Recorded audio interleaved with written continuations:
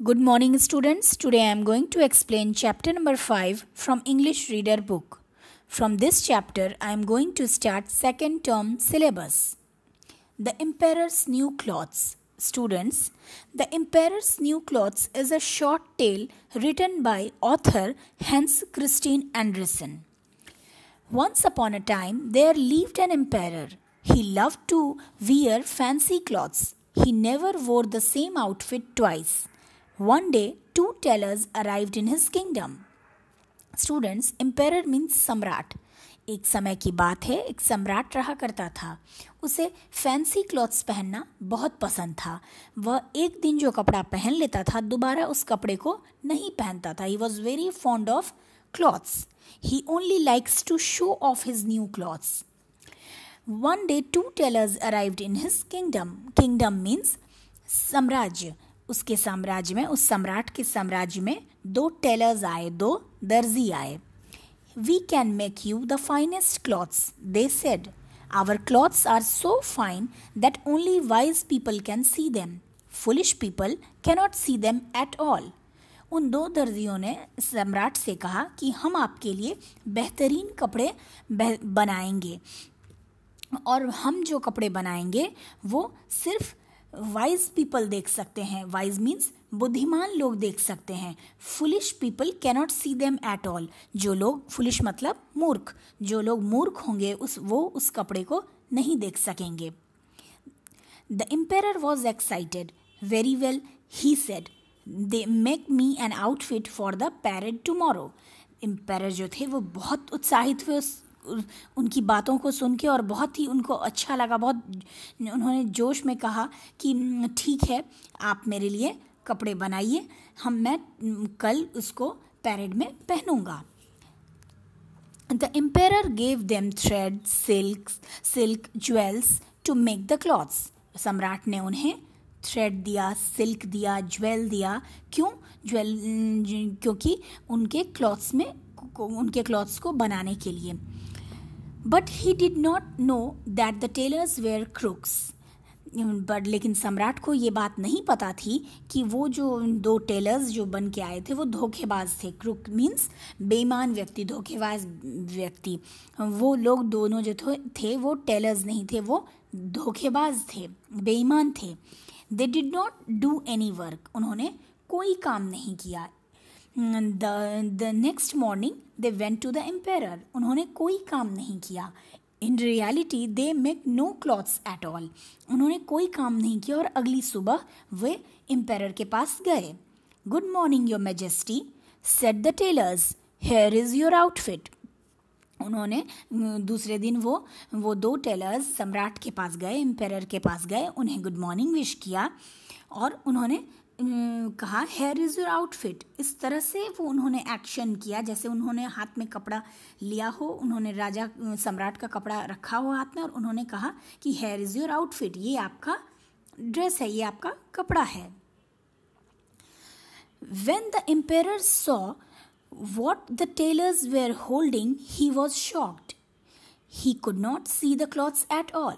जब सम्राट ने देखा कि वो दो टेलर्स अपने हाथों में इस तरह से पकड़े हुए थे, अपने हाथ को इस तरह से एक्शन कर रहे थे जैसे उन्होंने कपड़े को रखा हुआ है अपने हाथों में, उन्होंने आउटफिट को अपने हाथों में पकड़ा हुआ है. तो जब सम्राट ने इसको दो टेलर्स को देखा तो वे सम्राट शॉक्ड हो गए. वो बहुत ही शॉक्ड हो गए कि मैं इस कपड़े को नहीं देख सकता हूँ. Does this mean I am not wise? Thought the emperor. No, that cannot be.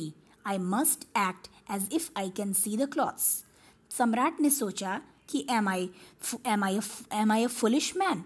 क्या मैं मूर्ख हूँ? I am not able to see the cloths. It means that I am foolish.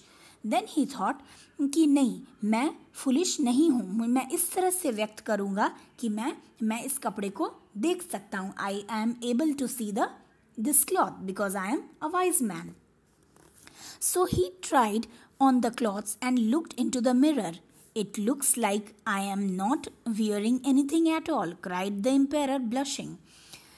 जब उस एम्पायर ने, जब दो टेलर्स ने जब वो इस लेके आए थे वो ड्रेस, तो एम्पायर ने भी उसको इस तरह से शो किया कि वो पहन रहे हैं उस ड्रेस को, और वो आईने में, मिरर में देखने लगे.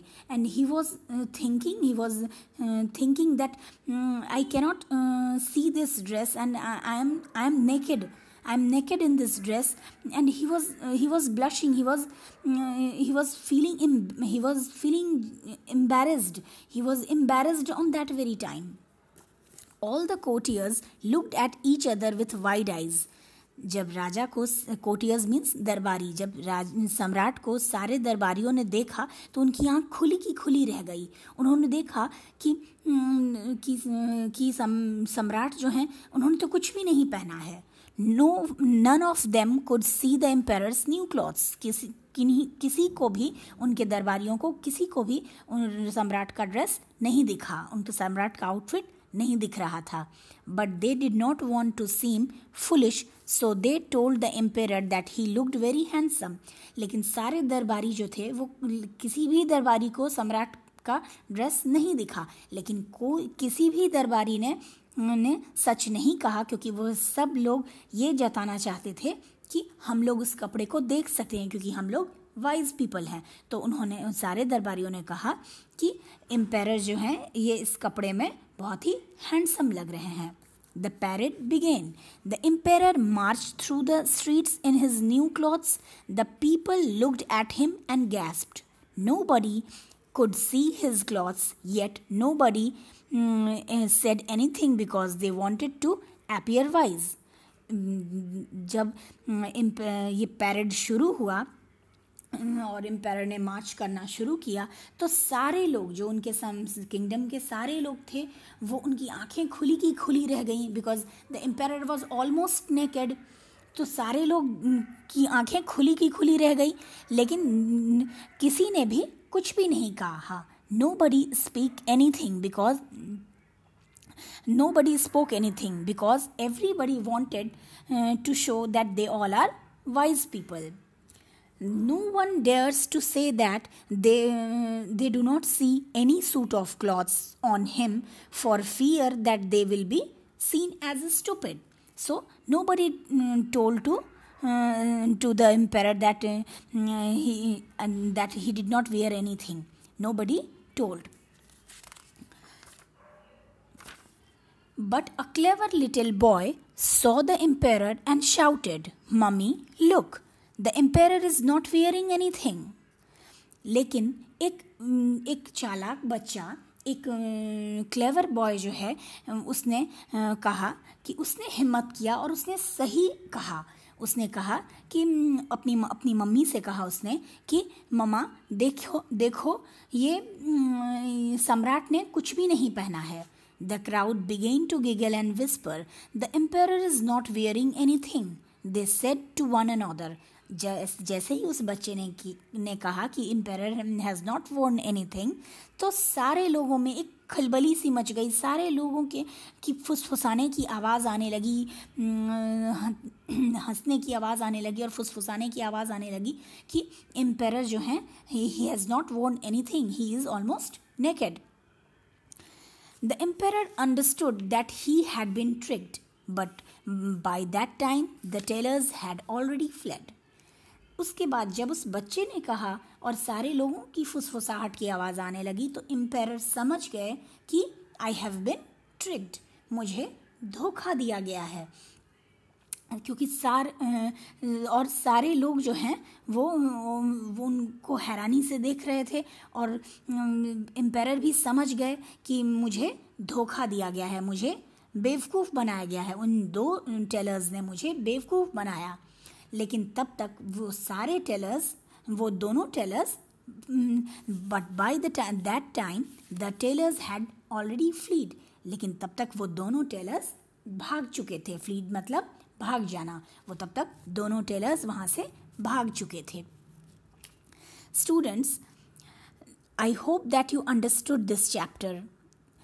Thank you very much.